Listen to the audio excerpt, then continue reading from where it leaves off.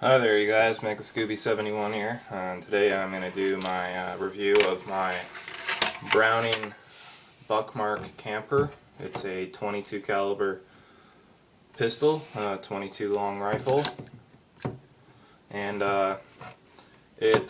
just basics about it. Takes a 10 round magazine like such. Also, it has a bull barrel. Adjustable sights at the back here.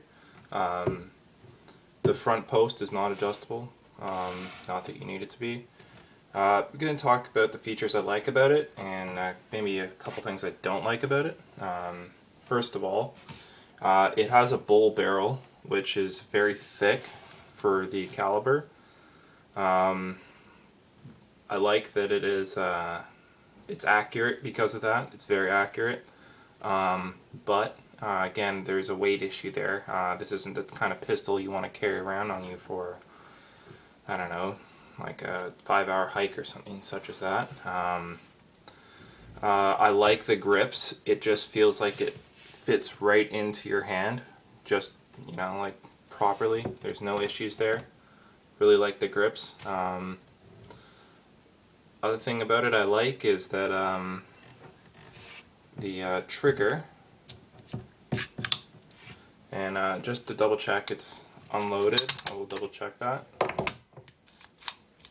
Yep. So just going to show you the trigger pull. The magazine needs to be in it to fire. I like it. It's very clean and crisp. I have painted the front post orange because that's another problem I found with it. It can be a little challenging to acquire the sights. But again, that orange front post helps me do that. The magazine release is good, but it's not ambidextrous. It's just for right-handed shooters right there. This is your safety at the back here. It's very easy to turn up, push on and push off. No real complaints about it, other than the feature I really don't like is the slide. The slide,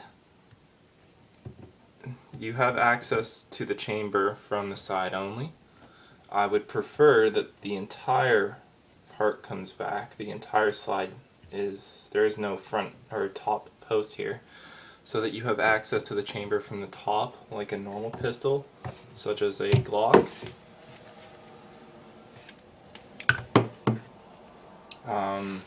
But other than that, that's really it, and it's not a big deal, but it just means that the takedown for cleaning is a little bit more involved.